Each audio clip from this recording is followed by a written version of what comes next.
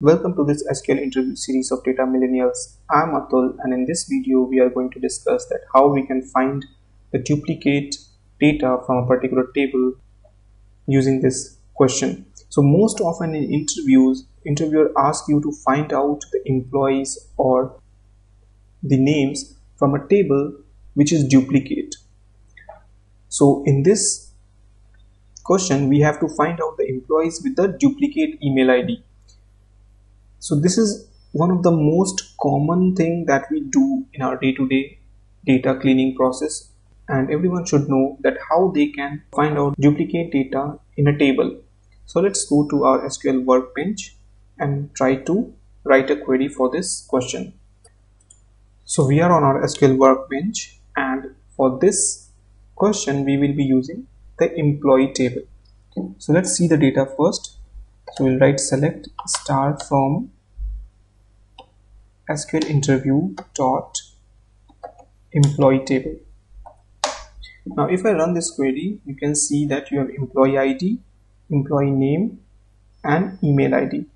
The question states that you have to find the employees with duplicate email.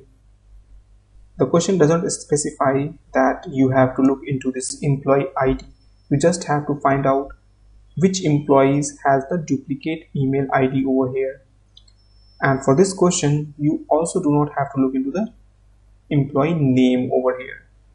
So what we can do is that we can use the count function with respect to the employee name and use the group by with the having clause to get our output. So what we can simply do is that we can put select employee name, and then we'll put count of email ID from this table, and then we will use the group by clause for this employee name. Now if I run this query, you will see that we have the employee name over here and the count of email ID. So in our output we should only show this Atul and Wasim, who has email ID 5 and 3. The count of email ID is 5 and 3.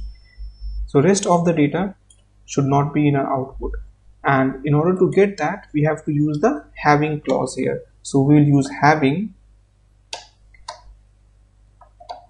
count of email ID greater than 1. Now if I run this query, you will see that you have the employee name in the first column which has email ID more than once. So this is how you can use the count function, having and group by clause to find out the duplicate rows from a particular table.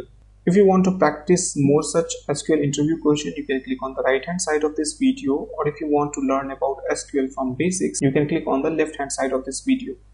Happy learning and see you in the next video.